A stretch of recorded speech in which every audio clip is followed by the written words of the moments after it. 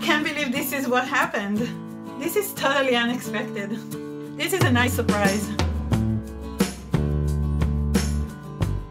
Today we're gonna have another fun video. We're actually going to check 3 different mediums and see how they work for image transfer. I get lots of comments from people about using Mod Podge for image transfer. I know some people just love Mod Podge. Mod Podge. I hope I'm saying it right. I think nobody really knows how to pronounce it. So let's put it to the test against Elmer's school glue and see which one works better for image transfer. Or maybe they work the same. And if they do work the same, this will be good news to a lot of us, because Elmer's glue is readily available, and I'm not sure, but I think it also costs less than Mod Podge. Oh yeah, and we're going to use an inkjet printer today. So everything today is low-tech and inexpensive and fun. Yeah, so let's go.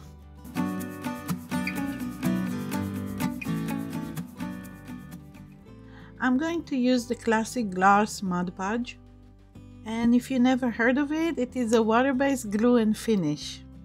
And we're going to test it against Elmer's school glue, which is apparently #1 teacher brand. And just to have a more exciting experiment, we're going to use a third type of glue, a PVA glue, which is often used for bookbinding. And by the way, this type of process works on many surfaces like wood, canvas, or even glass. And we are going to transfer to a canvas board. And we need to print a mirrored inkjet photo on standard weight copy paper.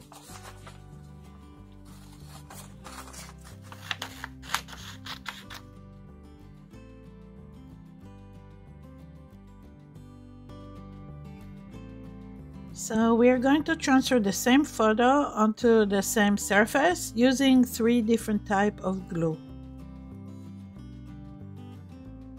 Okay, so we're going to start with the school glue, and I'm going to apply a good amount of it and spread it evenly with a brush.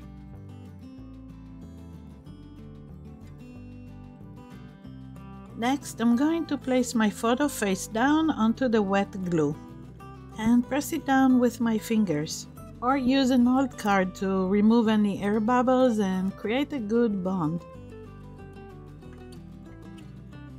Next, we're going to transfer with the Mod Podge. And if you like this video, you're going to love my book, the Mixed Media Photography book.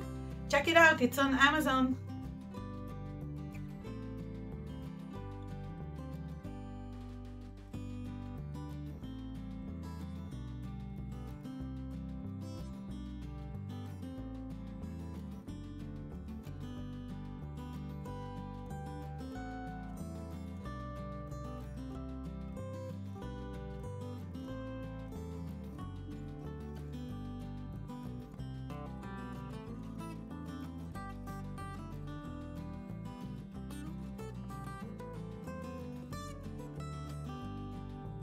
Okay, so now we're going to let our transfer dry for about an hour. And if you like this video, make sure to like it and subscribe. I make these type of videos every week and you don't want to miss one. I will be very happy if you come back. And if you don't want to wait for the transfer to dry, you can always use a hair dryer on low settings. So now that the transfers are dry, you can actually already see a difference. For some reason, the Elmer's glue transfer is more visible from the back. Okay, so now I'm going to spray the back of the transfer with water and carefully begin removing the paper. And I'm careful as much as possible to not remove the image itself.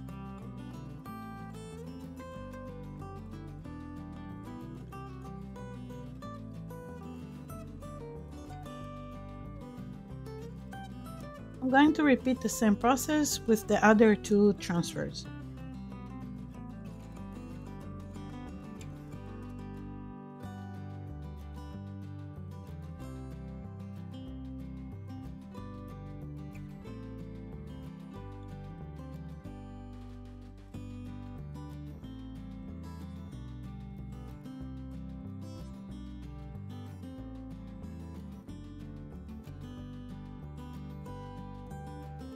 And now, in order to finish and protect the transfers, I'm going to coat them with gloss varnish.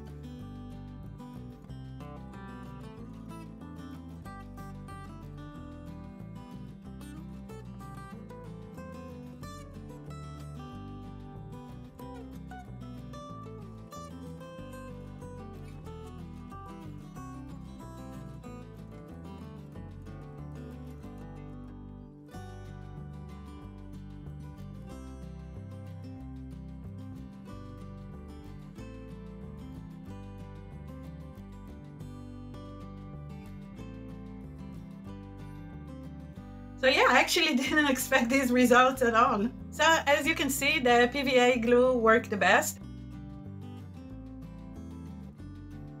And it's good because it's acid-free, and I think it's gonna be more archival than the other two. I'm actually surprised to see that Mod Podge did the worst, with areas where the photo actually came off. Maybe Mod Podge need to cure overnight, but if it does, that's actually a strike against it. Because many times I like to make something really quickly, like a card or a really quick gift for someone. So I don't always have the time to wait for something for a few hours. I can't believe this inexpensive stuff actually works better. Totally didn't expect it.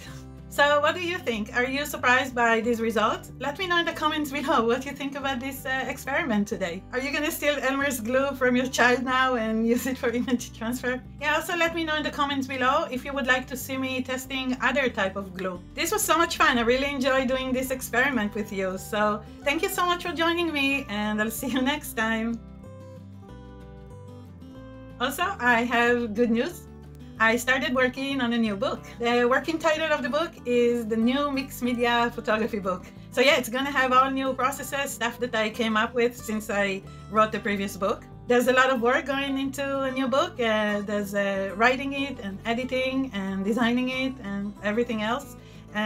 But I enjoy it. I love working on the book. I love creating books, and I hope you're gonna love the book too. Not sure how long it's gonna take me, but you'll be the first to know when it's published and it's available on Amazon. Medium basic, because Elmer's glue is so everything today is Nitsa Creative Studio testing channel. You can also get an ebook version, and if you like this process, check it. I'm actually surprised to see that Mod Podge worked. What is it? How do you pronounce it? And what's the point of even using Mod Podge if Elmer other two that we tried? Alright, calm down, Nitsa. You can also download an ebook version from Etsy, so check out the links to the book below this video. Never mind. I don't know how to talk. Sorry about that.